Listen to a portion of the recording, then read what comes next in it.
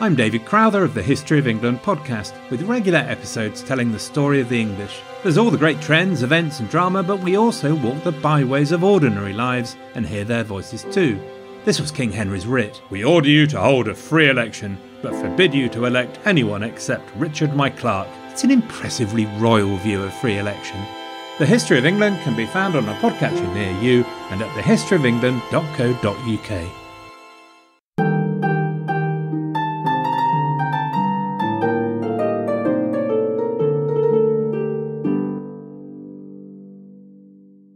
You are walking on an edgy rock, watching the waves break themselves at its base. The wind is strong, as is the smell of the sea. There is nothing to admire in any direction, except more ocean, occasionally broken by the sight of a British frigate.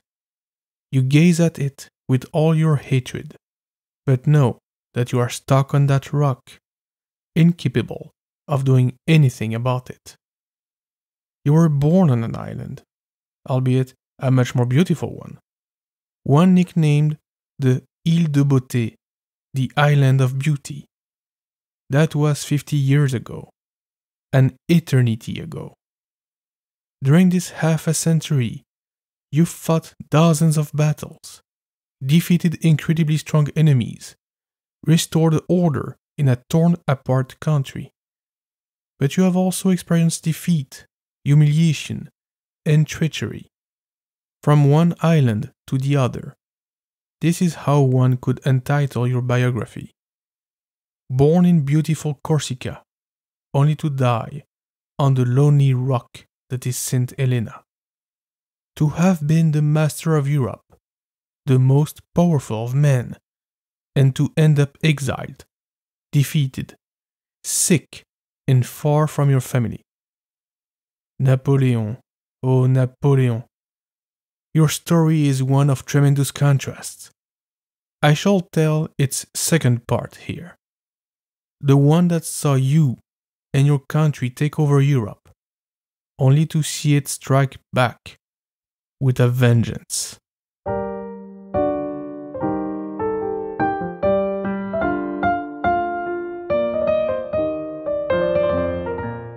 Welcome to Lafayette We're Here, the French history podcast for the American public.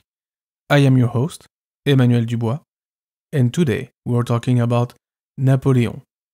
This is the second and last part of this series. I encourage you to listen to the previous episode, where I discussed Napoleon's youth, first military accomplishments, and rise to power. In this episode, we will study the years from 1804 until his death in 1821. We left Napoleon as first consul of the French Republic for life. As I have said in the previous episode, Napoleon is busy reforming France and her institutions. He also worked to make his own power greater and long-lasting. On many levels, the consulate is a golden age for France, with a stability that brought economical prosperity. The profound reforms and improvements spearheaded by Napoleon make France a modern country, probably the most modern in the world in many ways. France as it is today owes a lot to the consulate period, whether the French know it or not. This period of peace and prosperity was a promise of Napoleon when he took power in 1799, and he had delivered. This will be the basis on which the next several years will be built and fought. Under Napoleon's de facto dictatorship, under the pretense of democratic republicanism, the executive authority is greatly reinforced. The state is centralized, and Napoleon's personal prestige and authority are without any real contest. Being first consul for life, he considers himself to be the equal of the other rulers of Europe, almost all hereditary monarchs. However, they do not see him as their equal, rather as an opportunistic general, a grunt who got lucky. Napoleon grows aware of this in 1803-1804 and starts to devise a plan to alleviate it. He also faces another problem: succession of power. If he were to die or to retire, who would take charge? There could be elections, rigged ones of course, but he could not control the outcome. That was unacceptable for Napoleon. And on March 27, 1804, he proposes to make his position hereditary under a new system. On May 18th, he is proclaimed Emperor of the French by the Senatus Consult with the Constitution of year 12. It will be reinforced by a plebiscite in June 1804, where Napoleon gets 99.93% of support from the voters. Needless to say, that was not the ideal, fair election. But I also think it's fair to say Napoleon did have tremendous support within the population, especially the voters, who saw their situation improve greatly over the last few years, in part thanks to him. Note the choice of words. Napoleon is Emperor of the French, not of France. He rules over a people, not a geographical area. Also, his power is not based on divine right, like the Bourbon before him. He considers himself to be the successor of Charlemagne, not of Louis XVI. He tries to distantiate himself from the monarchy, and, technically, the empire remains a republic. He often refers to the beginnings of the Roman Empire and the reign of Augustus to make his point. I will give you a concrete example. The first article of the new constitution states that, quote, le gouvernement de la République est confié à un empereur qui prend le titre d'empereur des Français. Or in English, the government of the Republic is entrusted to an emperor who takes the title of Emperor of the French. End quote. I have already stated that Napoleon tries to be a bridge between the old and the new regimes, to move forward while acknowledging the past, contrary to the hardcore Jacobins who wanted to make it disappear. This is further proof of this. Ironically, Napoleon sends for many members of the former staff of Versailles to come work for him.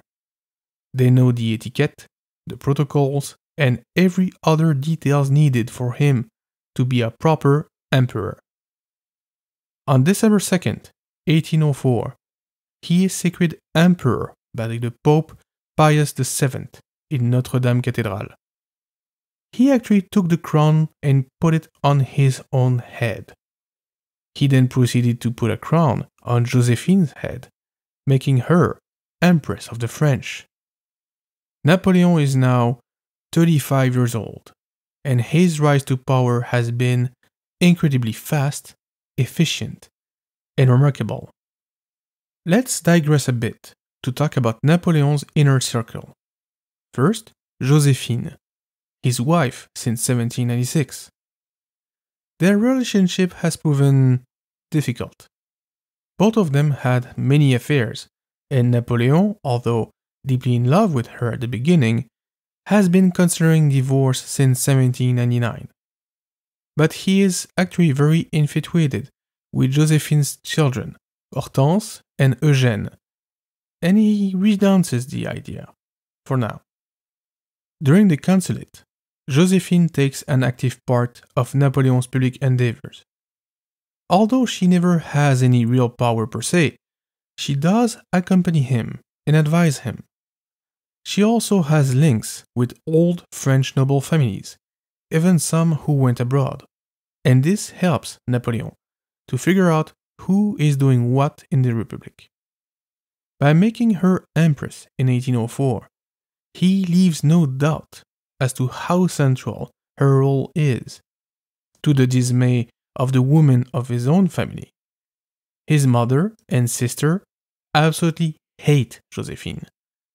He actually made his sisters carry his wife's imperial coat during the ceremony.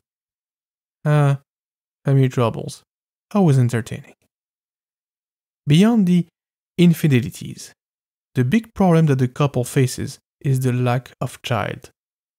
After 9 years of marriage, they still didn't have any. Napoleon was growing more and more desperate to have heirs. Josephine, now age 41, seemed less and less likely to be the solution.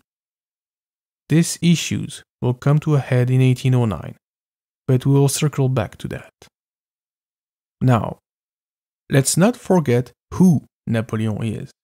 A soldier. He gained his fame through military actions, but he was not alone when he did it. Other officers fought alongside him. Many distinguished themselves multiple times on the battlefield. Some became close personal friends. In 1804, Napoleon finds a way to thank those he finds the most meriting, the Marshalate.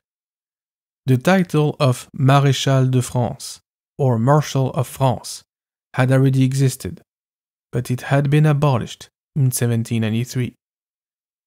It was reinstituted by the new constitution, and Napoleon used it to reward those he thought deserved it. Let me state the original marshals of the empire. Pierre Augereau, Jean-Baptiste Bernadotte, Louis-Alexandre Berthier, Jean-Baptiste Bessières, Guillaume Marie-Anne Brune, Louis-Nicolas Davout, Jean-Baptiste Jourdan, François-Christopher Kellerman, Jean Lannes, François-Joseph Lefebvre, André Masséna, Bon Adrien Jeannot de Moncey, Édouard Mortier, Joachim Murat, Michel Ney, Catherine Dominique de Pérignon, Jean-Mathieu Philibert Serrurier, and Jean de Dieu Soult. Others will be added through time, namely Victor, MacDonald, Marmont, Oudinot, Suchet, Gouvion-Saint-Cyr, Poniatowski, and Grouchy. These names are a famous or infamous part of the Napoleonic adventure, and I thought it fair to at least enumerate them.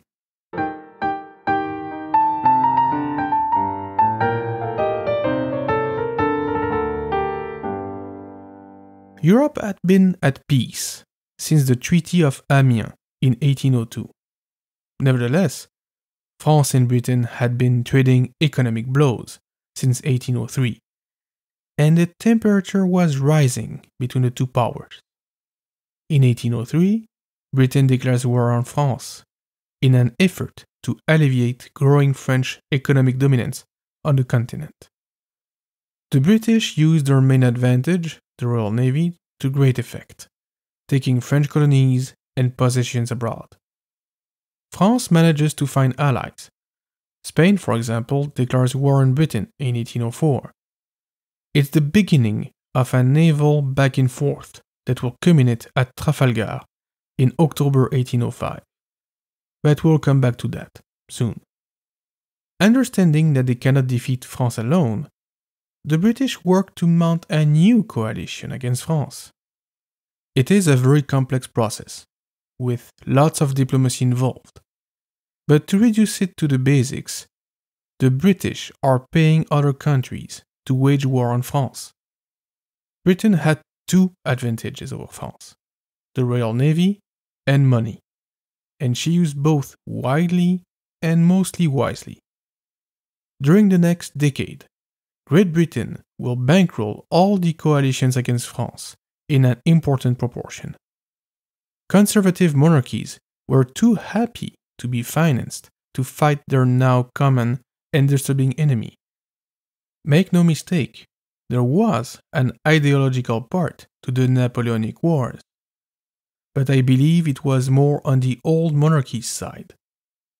Their conservative ways could not bear to accept France's revolution, nor its predominance.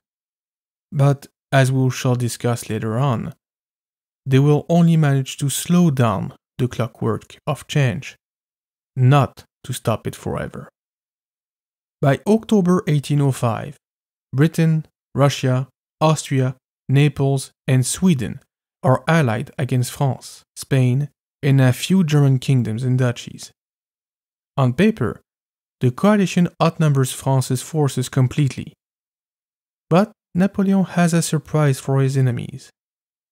Since 1802, he'd been working on completely rebuilding the army. It had undergone its deepest transformation ever. This new structure, complete with a versatile and efficient corps system, will be called by Marshal Berthier the Grande Armée. This new army of around 200,000 men was assembled first in northern France with the potential objective of invading England. It was articulated around a new corps system. Although Napoleon did not invent the system, he was the first to implement it on a large scale.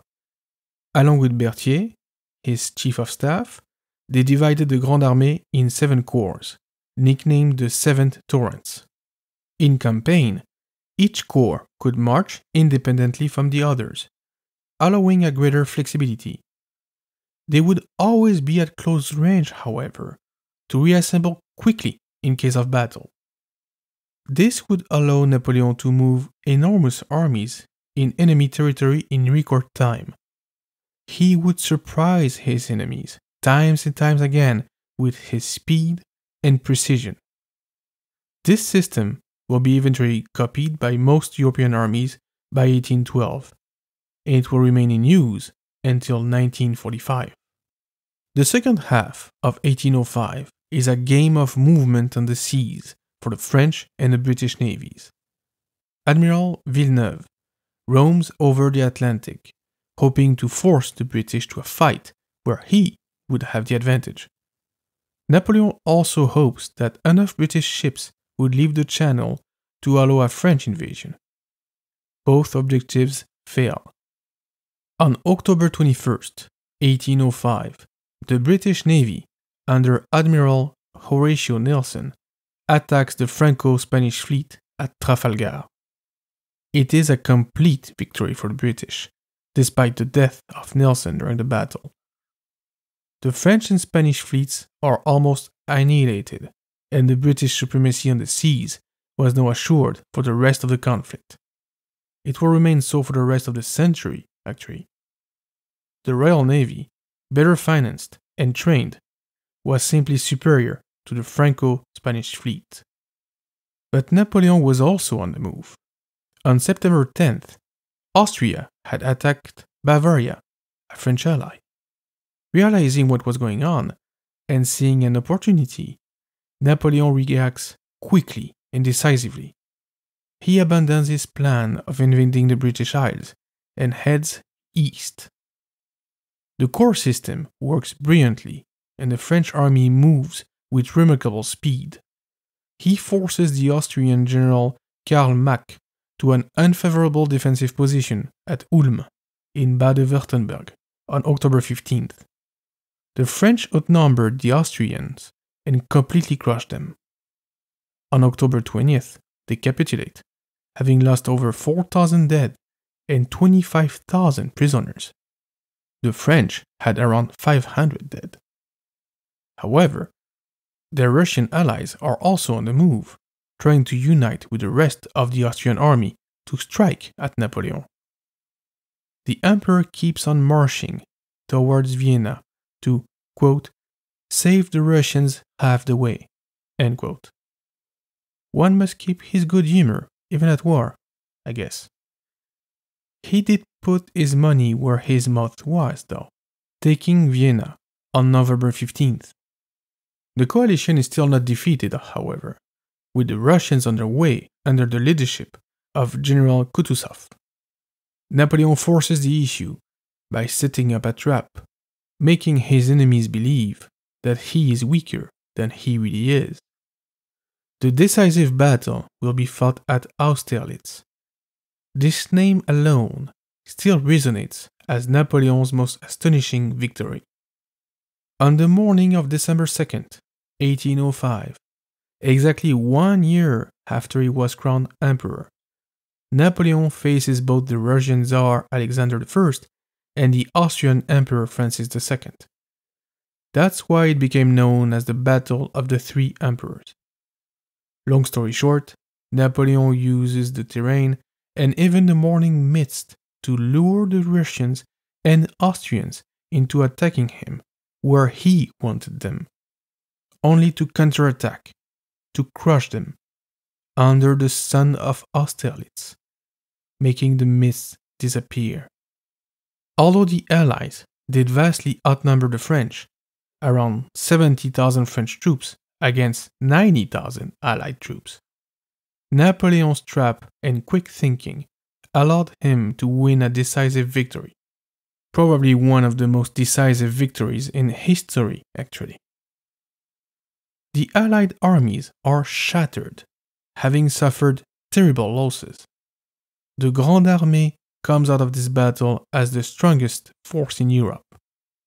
Russia and Austria are defeated, humiliated.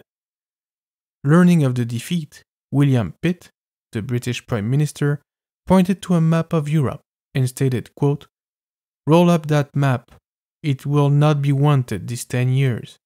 End quote. He knew perfectly what Napoleon had just accomplished. Napoleon himself knew what had been won and said to his soldiers, quote, "Soldats, je suis content de vous. Vous avez à la journée d'Austerlitz justifié tout ce que j'attendais de votre intrépidité.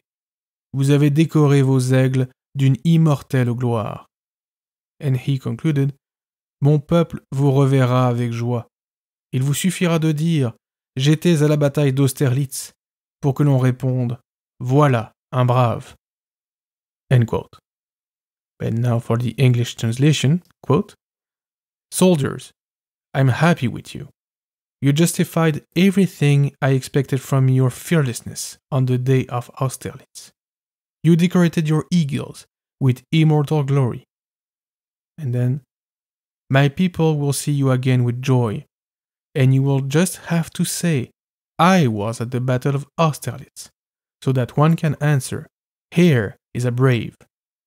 End quote. Following this, Austria signs the Treaty of Pressburg on December 26. It ends her participation in the war, and it forces her to lose more territory and to pay immense reparation to France. Russia and Great Britain are still at war with France, but in no position to attack her. This has huge ramifications for Europe. It marks a complete reorganization of the German territories. The Holy Roman Empire, an entity that had been around since 962, was de facto dissolved. Napoleon and his allies established the Rhine Confederation in 1806, composed of German states allied to the French. Napoleon makes Joachim Murat, who had married his sister Caroline, Great Duke of Berg. He will also name his brother, Jérôme, King of Westphalia, in 1807. Quick note, nepotism had very, very bad results for Napoleon. His siblings proved to be very ineffectual for the most part. They were as demanding and rough as him, but they did not have his brains, and they were spoiled by him. The only exception to this is probably Eugène Beauharnais, Josephine's son, who will have a remarkable career, but I am getting ahead of myself.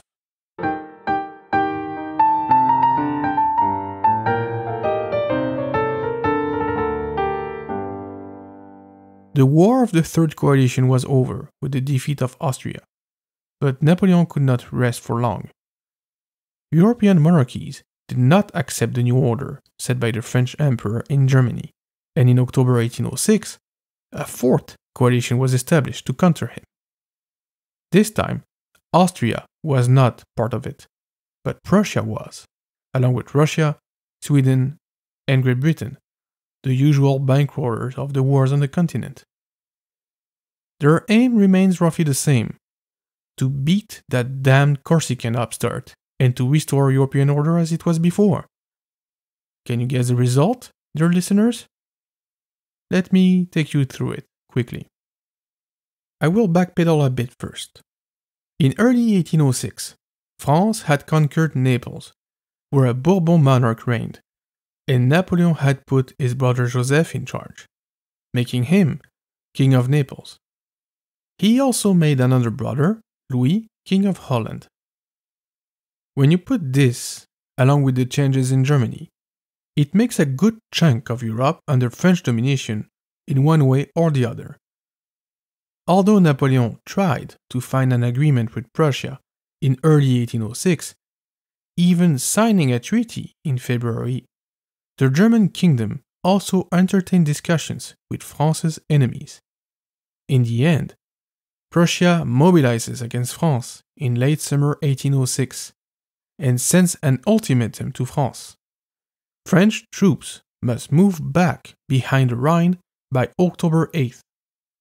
They don't, and war resumes in Europe. The Prussians try to beat Napoleon at his own game by moving quickly. But by doing so, they also move alone, without their Russian allies. Napoleon understands what is going on, and moves with his usual effectiveness. On October 14th, not one, but two decisive battles happen. The first is fought at Jena, where Napoleon completely crushes a Prusso-Saxon force under the command of General Hohenlohe Ingelfingen. At the cost of around 2,500 Frenchmen, the Prussians and their Saxon allies lose 10 times that number. At the same time, Marshal Davout defeats a Prussian army almost 3 times as big as his at Auerstedt, around 20 kilometers north of Jena. This double victory over the famed Prussian army, France's nemesis only half a century before, is a resounding triumph for the Grande Armée, and a testament to Napoleon's skills and aptitude at campaigning and deploying huge armies in the field. By October 27th, the Grande Armée enters Berlin, and Saxony joins the Rhine Confederation. It took Napoleon less than 3 weeks of campaigning to knock out Prussia of the war, an incredible feat. His attention now turned to Poland, where he would fight the Russians. Although not as tactically sound as the Prussian army, the Russian army still was a formidable force, and its sheer numbers could prove decisive in an engagement. Bad weather conditions slowed the advance of the French troops, however.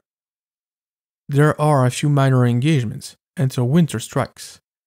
Napoleon had actually ordered the Grande Armée to establish its winter quarters when enemy movement was spotted. The two armies clash at Eylau on February 8, 1807. The French have around 65,000 troops, while the Russians have over 80,000. The fight is incredibly brutal and happens in the middle of a snowstorm. The two sides are evenly matched for some time, and Napoleon fears that he could be beaten. He then orders Murat, the marshal in charge of the cavalry, to intervene. He actually taunts the marshal, asking, quote, "Will you let us be devoured by these people?" End quote. Murat charges the Russians, along with 12,000 cavalrymen. It is one of the biggest cavalry charges in history. It works, breaking the Russian ranks and forcing them to retreat. But the French victory is both Pyrrhic and indecisive. The losses are so horrible that Napoleon stated, quote, "If all the kings of the earth could view such a spectacle, they would be less keen on wars and conquests." End quote. Estimates are around 10,000 casualties for the French, and over twice this number for the Russians. A preview of the bloody battles that will take place a century later in Europe. Napoleon and the Grande Armée actually enter winter quarters after that, and they can rest. That is when Napoleon meets Marie Walewska, a young Polish noblewoman. He falls for her immediately. She actually has an agenda. She is sent by the Polish nobles to plead their cause for a free and independent Poland. Although reluctant at first, the emperor will find her arguments persuasive. Nevertheless, he seemed to have developed a real affection for her. He will accede to her request once the Russians are defeated. This is done on June 14, 1807, at the Battle of Friedland. On that occasion, the French win a complete victory, inflicting over 25,000 casualties to the Russians and annihilating their army. Recognizing defeat, Tsar Alexander meets Napoleon at Tilsit in July and signs a peace treaty with him. On that occasion, the Duchy of Warsaw is established, a rebirth of the Polish state. It will be a victim of Napoleon's ultimate defeat in 1815 and will be divided between Prussia and Russia following the Congress of Vienna. Now that Napoleon has defeated the major continental powers, he has to face his arch enemy, Britain. He knows that he can't invade Great Britain, so he decides to strike economically. On November 21, 1806, he signs the Decree of Berlin to establish what was called the Continental system. He effectively closes European ports to British importations. Britain was the leading industrial power at the time. Thanks to its industries and colonies, it sold raw materials and high-quality products to all the other countries in Europe. Napoleon wants to diminish its capacity to finance wars against him, so stopping its trade seems logical. But actually enforcing that blockade on a European scale will prove impossible. The failed enforcement of the Continental system is, to me, the tipping point of the Napoleonic adventure. Although Napoleon will have other victories, it is at that time that the wind started to blow against him. The events and decisions that will flow from that failure will inform the rest of the period, all the way to Napoleon's ultimate downfall in 1815. Let us look at the situation in 1807. Napoleon is the master of Europe. He has beaten pretty much everybody on land, and either subjugated other countries or made them his vassals. He has created a new nobility within France and put his relatives on various European thrones. All this in 5 years, coming from a country that had undergone an incredibly violent revolution and a civil war that lasted for years. It's mind-blowing and a testament to Napoleon's skills as a leader and France's capabilities as a country. I should mention that while Napoleon is campaigning all over Europe, he is still governing France. He gets daily dispatches to keep up to date with the events back home and sends back instructions. The modernized administration he left behind does a great job, however, and the country runs quite well, even with its head of state risking his life on battlefields all the time. It is a testament to the quality of the reforms operated during the Consulate that France kept going on for so long, despite the enormous stress and demands caused by continuous wartime. However, her stamina was getting taxed a lot, and Napoleon was about to embark on an adventure that would cost him much more resources than he expected. I should also mention that Napoleon had help from very hardworking and competent men. Two of the most notables are Joseph Fouché and Charles Maurice de Talleyrand-Périgord, simply called Talleyrand. Fouché was Minister of the Police, and he played a key role in the imperial government. He was ruthless and brutal. A former Jacobin, he will prove instrumental, and Napoleon will utilize his services even during the 100 Days in 1815. Talleyrand, for his part, was Minister of Foreign Affairs, on an on-and-off basis. He was a diplomatic genius, and is probably the reason why France did not lose more than it did at the Congress of Vienna. Napoleon knew and respected that, but he also saw him as a weasel, a man with no loyalty, who would serve any master for his own advancement.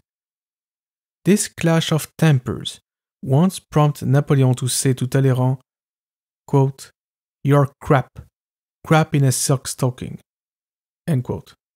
And he used a rather stronger word than crap, the one also used by Cambronne in 1815, according to the legend. Now, Napoleon faced a problem. One country refused to stop importing British goods: Portugal. Portugal had been a British ally for centuries, so this did not come as a surprise, but it frustrated Napoleon. If the blockade was not enforced everywhere, he could not force Britain to negotiate. Therefore, and besides Portugal's final acceptance of Napoleon's demands, the French army invades Portugal in October 1807. Despite a very difficult journey, the French troops under General Junot take Lisbon in late November, forcing the Portuguese royal family to flee to Brazil. This was accomplished with Spain's blessing. The French ally had allowed her army to go across her territory to conquer Portugal, but Napoleon was wary of the Spanish royal family. They were Bourbon, having been put on the throne by Louis XIV. In 1808, Fernando, son of the King of Spain Carlos IV, deposed his father and took the throne, becoming Fernando VII. Carlos asked for Napoleon's help and arbitrage. He conveys both of them at Bayonne on May 1808. Oh, he arbitrates the situation all right, by taking the crown and giving it to his brother Joseph, who in turn gives the Neapolitan crown to Murat. That's one way to solve a crisis. The Spaniards are absolutely furious and rebel against the French in Madrid. They are violently repressed in what has become known as the Dos de Mayo uprising, immortalized on the famous painting by Francisco Goya. That will be the start of an horrible guerrilla warfare and a series of French abuses, looting, destructions, and murders all over Spain and Portugal. A real shame on the French army and Napoleon. He maybe wasn't there, he maybe did not order the massacres or lootings, but he was commander-in-chief, and the buck stopped with him. So, as I hold him responsible for the great things accomplished by and under him, I also hold him responsible for the bad ones. The French exactions during the Peninsular War are inexcusable. The whole country takes up arms against the French, and on July 22, 1808, a French army under General Dupont is defeated at Bailen. A small defeat in the grand scheme of things, but a defeat nonetheless. The Grande Armée was not invincible. The news spread quickly. Various European countries watched the events unfolding with great interest. Amongst them are Britain and Austria. Britain reacts first by sending a detachment to fight the French in Portugal. They are led by General Arthur Wellesley. He is better known by the title he is given in 1812, the Duke of Wellington. The French promised to the Spanish and the Portuguese that if they take over, they will impose revolutionary ideals of equality and freedom. It does not work. Men from both countries decide to favor their nations rather than some ideal imposed at the tip of bayonets. The French moral ascendance, if it ever existed, was definitely a thing of the past, whether Napoleon recognized it or not. Later in 1808, he takes over the operations himself in Spain to redress the situation. He succeeds and retakes Madrid on December 3rd, but he has to leave and let his generals enter Spain. Austria is rearming.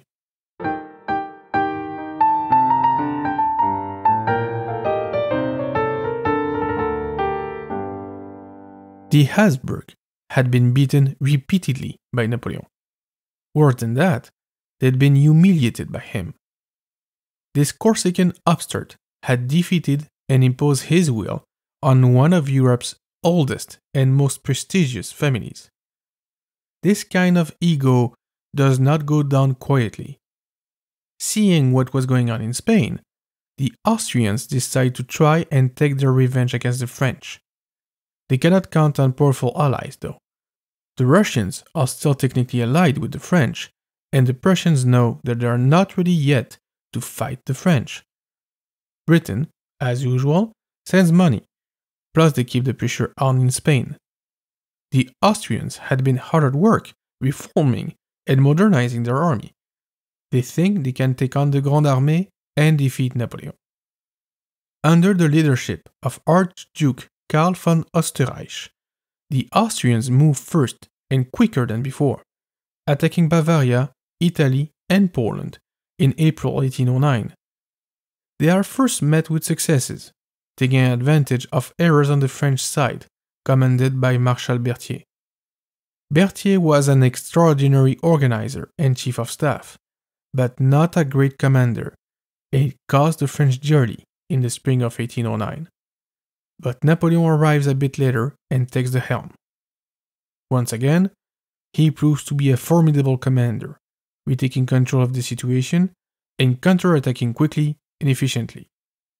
Multiple battles ensue, some going the French way, like at Edersberg on May the 3rd, or the Austrians at Aspern-Essling on May 21-22nd. This battle in particular cost the life of Marshal Lannes and was Napoleon's first major defeat. Nevertheless, he plans a new attack to cross the Danube and to crush the Austrians. He finally does so at Wagram on July 5th and 6th, 1809. The armies in presence are huge, over 160,000 French facing 130,000 Austrians. Nothing of the sort was even imaginable a few decades before. The losses also are staggering, with over 30,000 casualties on both sides. But it is a French victory, and the Austrians, exhausted and depleted, have to stop the war. On October 14th, Napoleon signs the Treaty of Schönbrunn with the Austrian Emperor Franz II. In 1810, he agrees to let his daughter, Marie-Louise, niece of the guillotined French Queen Marie-Antoinette, marry Napoleon. Wait, what? And what do you make of Josephine? Let's go back in time to Paris, very quickly. The marriage between Napoleon and Josephine was in shambles. Although there is still affection and complicity between the two, the fact that their union cannot produce heirs is a real problem for the emperor.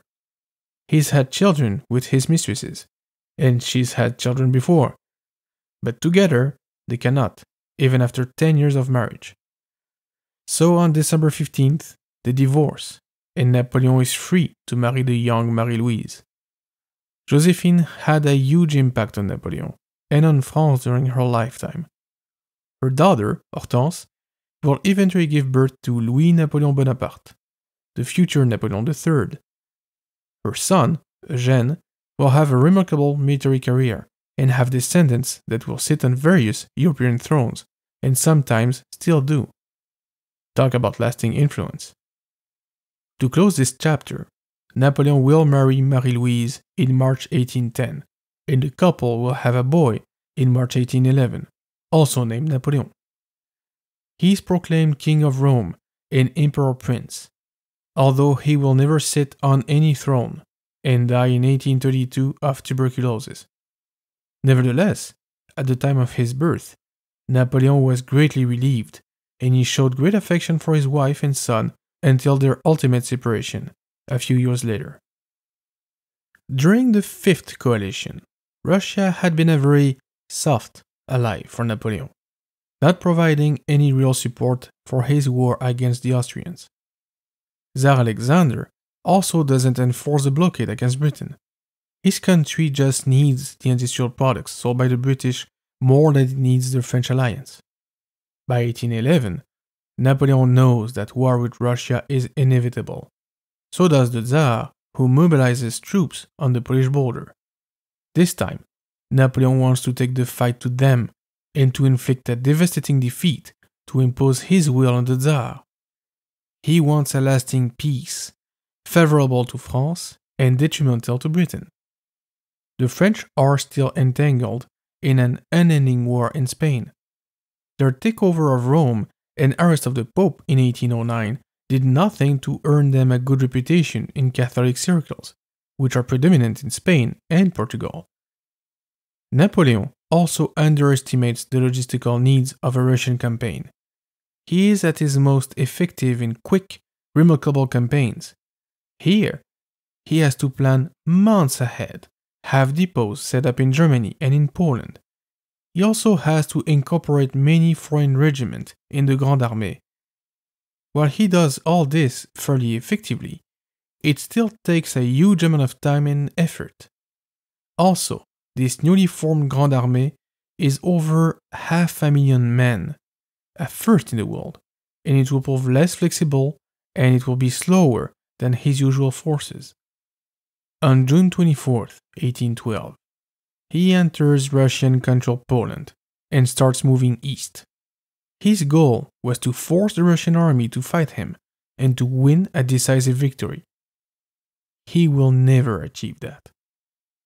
The Russian campaign is often seen as foolish, an impossible endeavor. People compare it to Hitler's invasion of the USSR in 1941, but I do not agree. Napoleon did not want to conquer Russia, or to make it a Lebensraum for France. He also did not have the Nazis' racial prejudices. He wanted to defeat the Russian army in the field and to impose his will to the Tsar. He actually came quite close to achieving that, but he failed. As we'll see, he will win at Borodino, but he won't destroy the Russian army. That's what cost him the war more than anything, in my opinion. The rest was just misery and suffering on an unprecedented scale.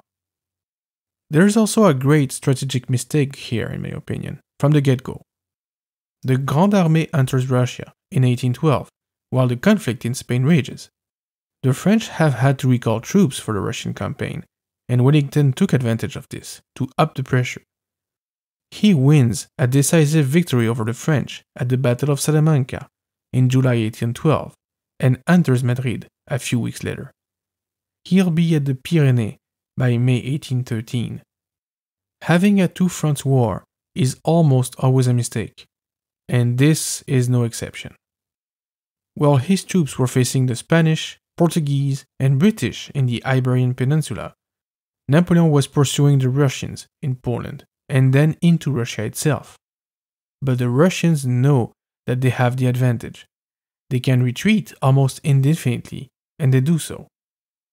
They also practice a scorched earth policy, preventing the French from living off the land as they had done in previous campaigns.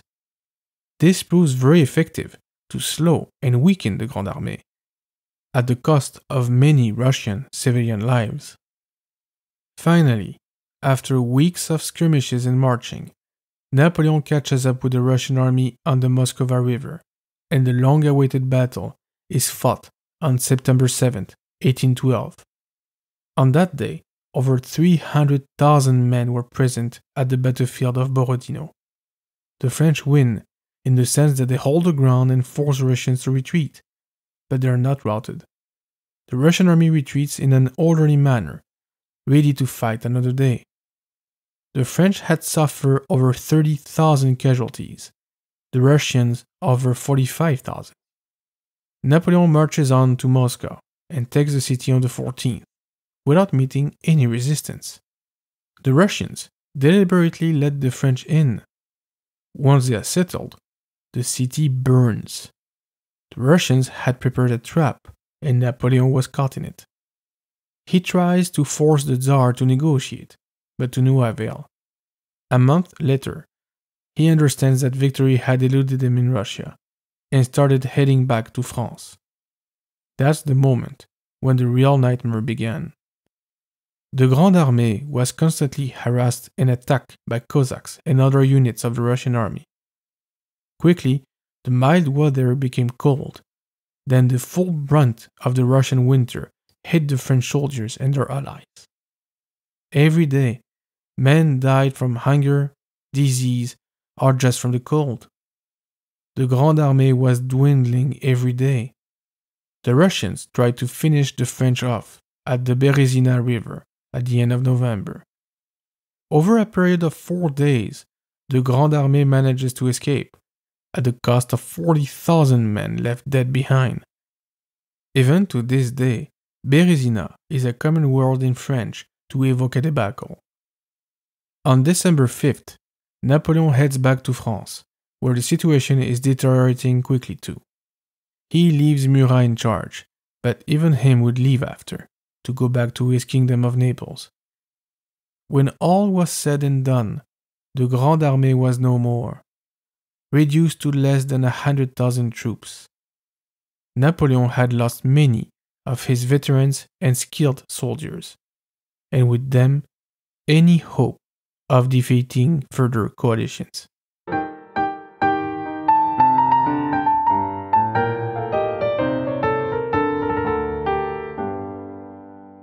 The Russian strategy had proven victorious.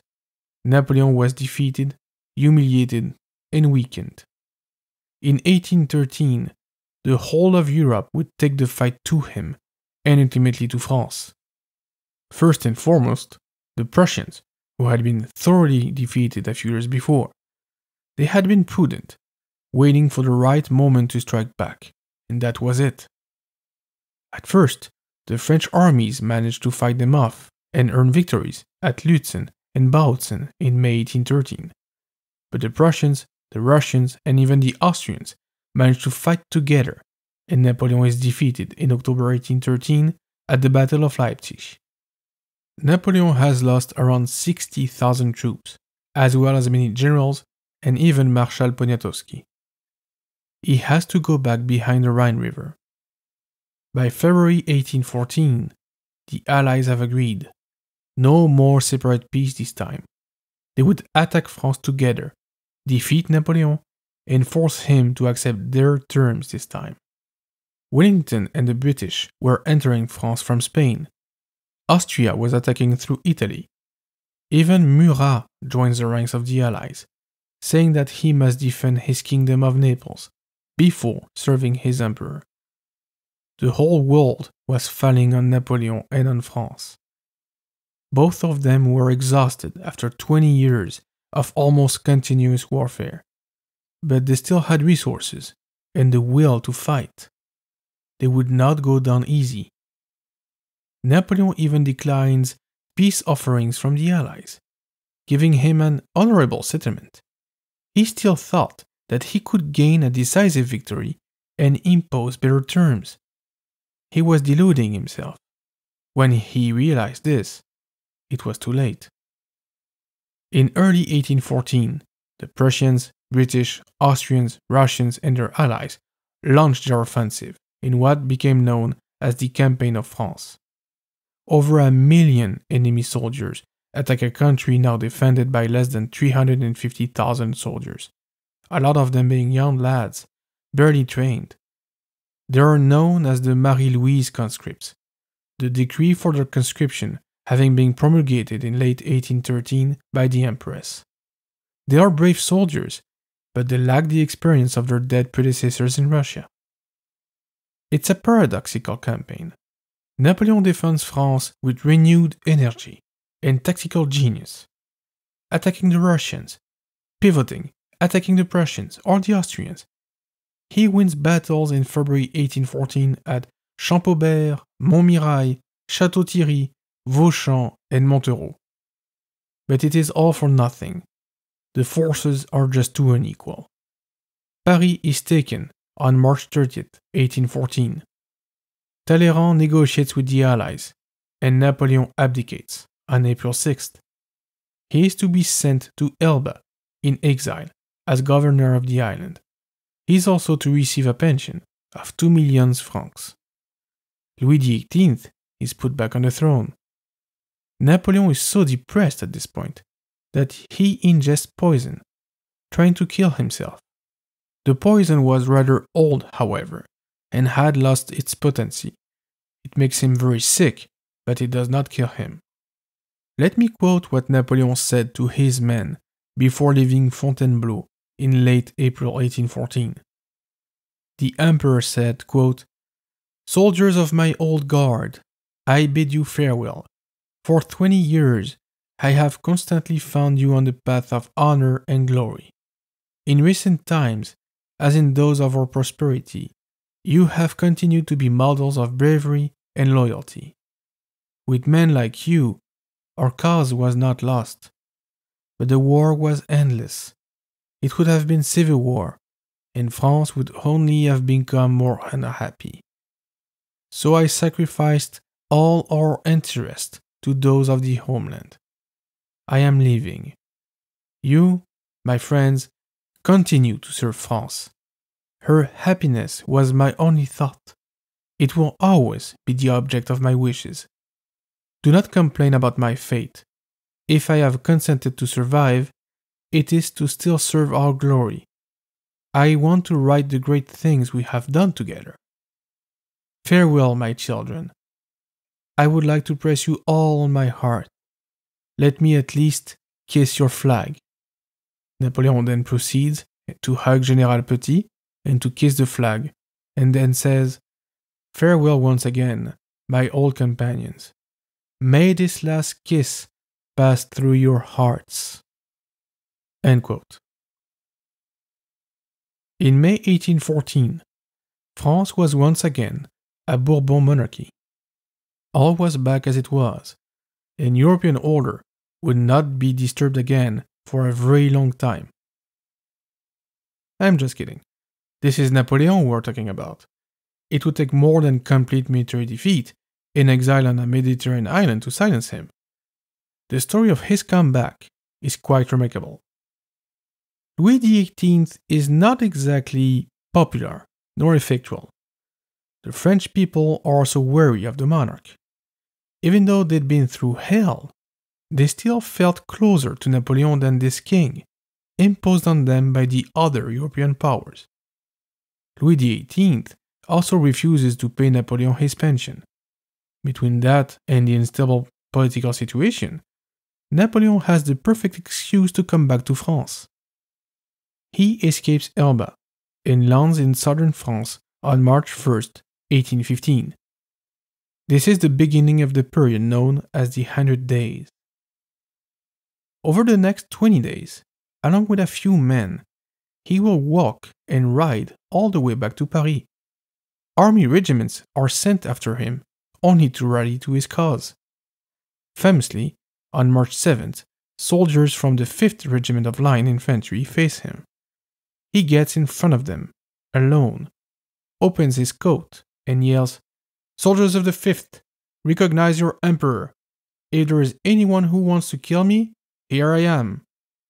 They do not shoot, but they shout, "Vive l'Empereur!"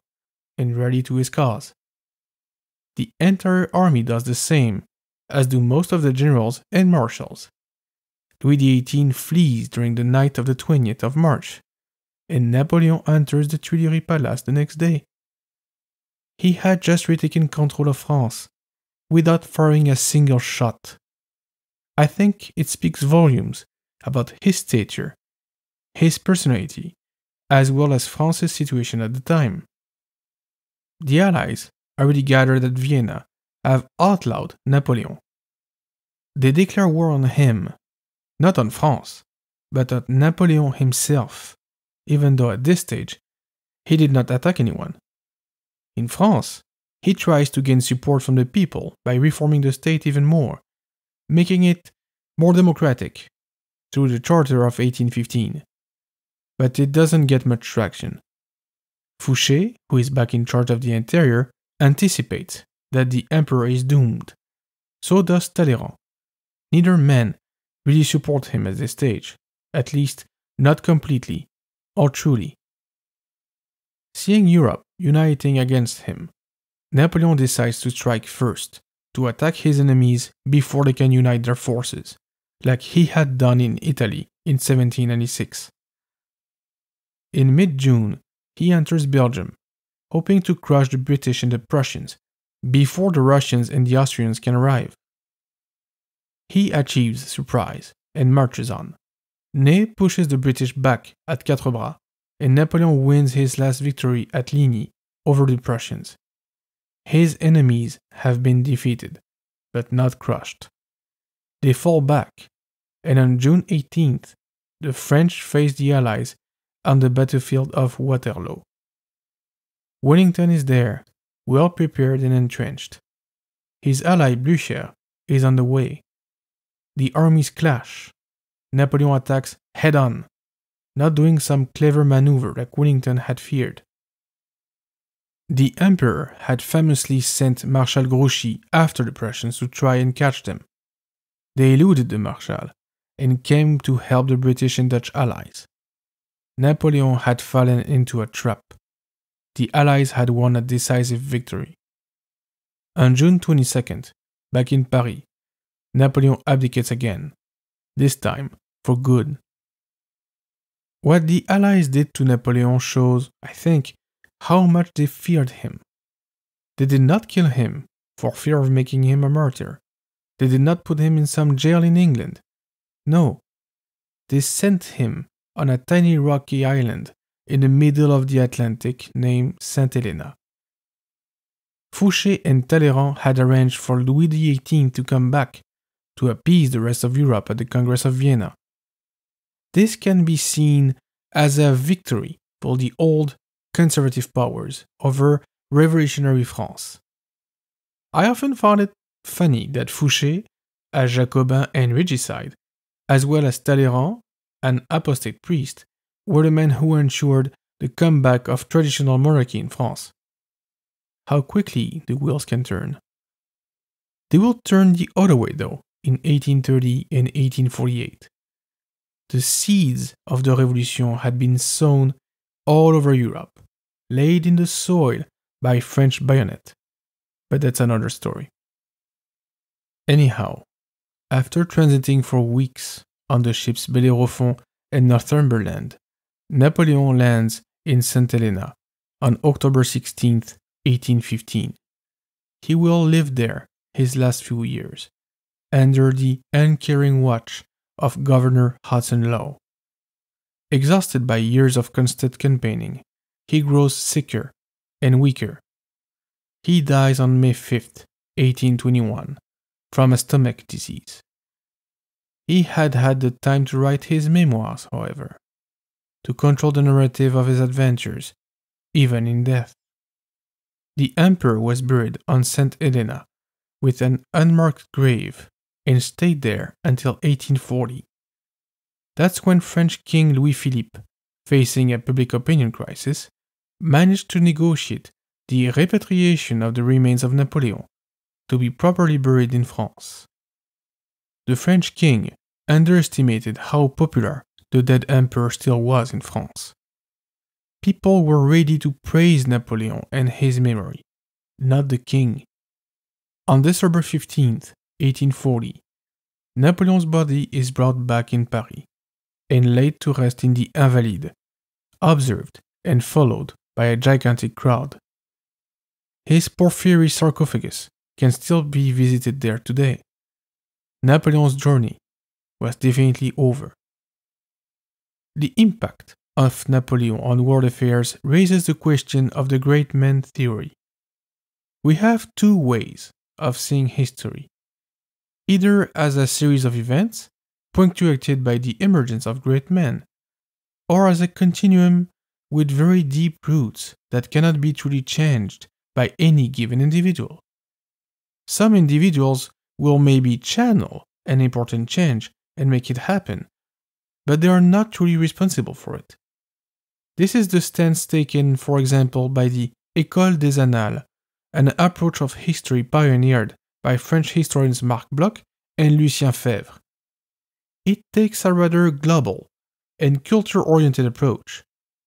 The opposite, old-school way of seeing history that I mentioned is more focused on the leaders, the men and women responsible for various acts or decisions. My take? I do believe that deep roots and culture are essential in understanding a situation. The French Revolution doesn't result of any given individual's actions or decision. Not even the French absolute monarch can be held responsible for the events that shook France in 1789 and after. Napoleon himself would never have had the success he encountered if he'd been born a couple decades before. Napoleon needed the revolution to become who he became. But at the same time, his drive, his will, and his intelligence do not fit in any historical model. He is a disturber, probably the greatest disturber of his era. So, while one cannot go back to the great men of history theory totally, one has to acknowledge that some men and women are truly extraordinary in the literal sense. They bring something to the table that nobody else does, and their presence alters the course of history, for better or worse. Napoleon is, in my view, one of these people. The Corsican ogre for some, the great emperor for others, and finally, the petit caporal for many of his men. Napoleon remains a fascinating figure, no matter how you look at him. The wars that he fought, the reforms that he made, the modernization, the profound change of the European order, all these are still with us today. I don't mind if you see him as a hero, or as an antichrist, as a bloody dictator, or a great statesman. He is a man worth studying, worth learning from both his accomplishments and mistakes. He is a man who nobody should ignore. Who am I kidding? I even said it in my introduction.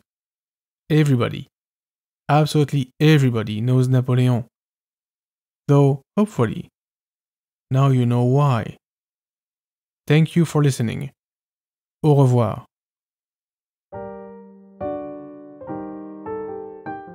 You can find the Lafayette We Are Here podcast wherever you get your podcasts, or on LafayettePodcast.com.